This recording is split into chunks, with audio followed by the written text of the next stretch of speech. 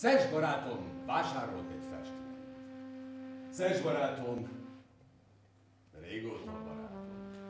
Sikeres fiú, bőrgyógyász, és szereti a művészetet.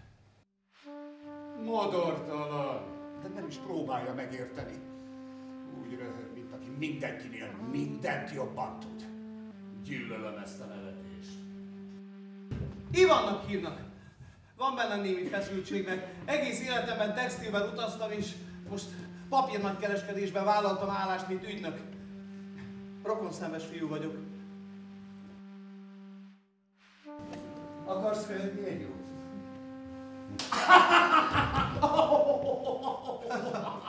Ja, akkor jó! Nevettünk! Mind a ketten! Nevettünk! Katrin életére esküszöm neked! Mind a ketten együtt nevettünk! Én rögtem.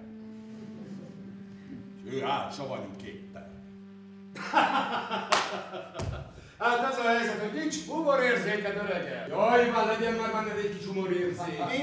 Mondom, humorérzék. Hol itt a humor? Humorérzék, hát jó pofa vagy. Nem tetszik neki a kép. Találkoztál Serge-el mostanában? Nem. És te? Tegnap. Jól van? Remekül. Tedd egy képet. Maga az evidencia. Igen.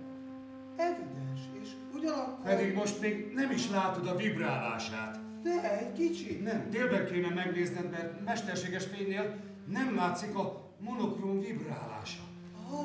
Serge azt mondja, hogy nagy hatással volt rád a festménye.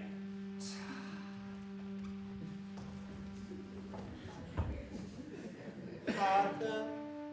Belőlem már azt gondol, amit akar. Jajja ki a segge.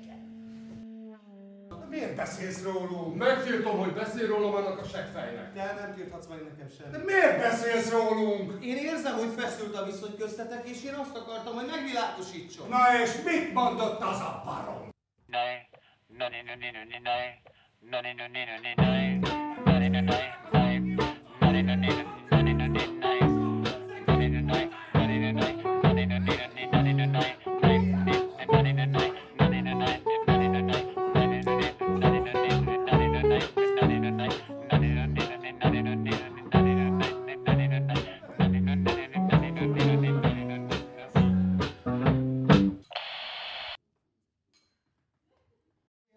Teszed az estéket Tönkre teszem az estéket. Igen. Én teszem tönkre az estéket. Hányszor mondod még el? Mondjátok meg, de tényleg, hát én teszem tönkre az estéteket.